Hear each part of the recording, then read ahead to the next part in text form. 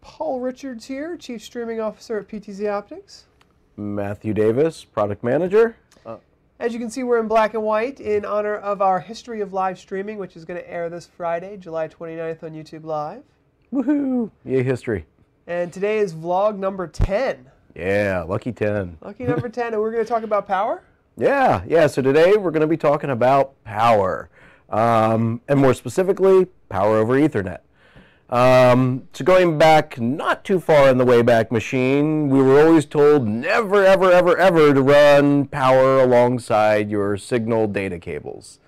As VoIP began to take a little bit more of a stronghold and replace existing phone systems, however, a problem presented itself.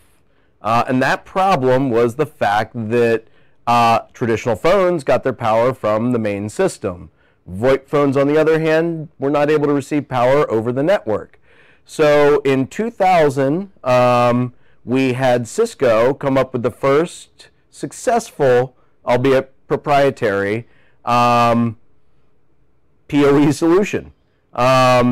Within a few short years, by 2003, the IEEE had created a standard around this, 802.3 AF. So the PoE standard started out by defining the ability to send up to 15.4 watts over network cabling to power a device. Fast forward to 2009, and the standard was updated for PoE Plus with the ability to provide 25.5 watts of power. Now, because technology can never sit still, we have PoE Plus Plus on the horizon now. They're saying about 2016, 2017, it should become a standard, and it'll have the ability to send up to 96 watts down that Ethernet cable. Wow, that's a lot of power. So let's think about that for one moment. What can you do with 96 watts of power?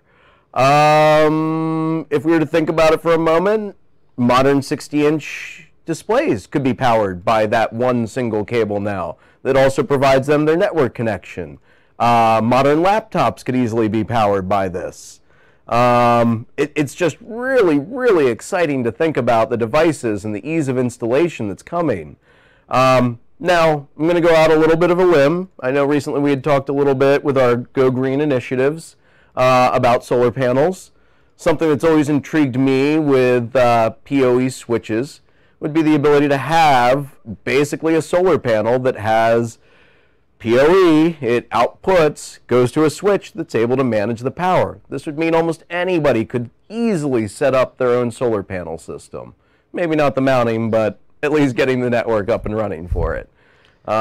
I don't think anybody's doing that, but it'd be neat to see. Sweet. And kind of coming back to the cameras, we talked about PoE for the cameras. Yes. So if you saw the vlog about 5 or 6 episodes ago, we talked about how Wi-Fi Texas has PoE injectors that you can buy. Yeah, and in fact, they just came out with a really nifty new solution that is actually able to sit there and, yet again, going a little greener, it's able to disable the power depending on what it needs so that you're not getting phantom draws. And I think we're going to have them on the live webinar sometime in August. Can't remember exactly which time, but fantastic. They have actually switches, like 8-port switches that are like $100. Yeah, to add, they have some wonderful, what they'd call like mid-spans.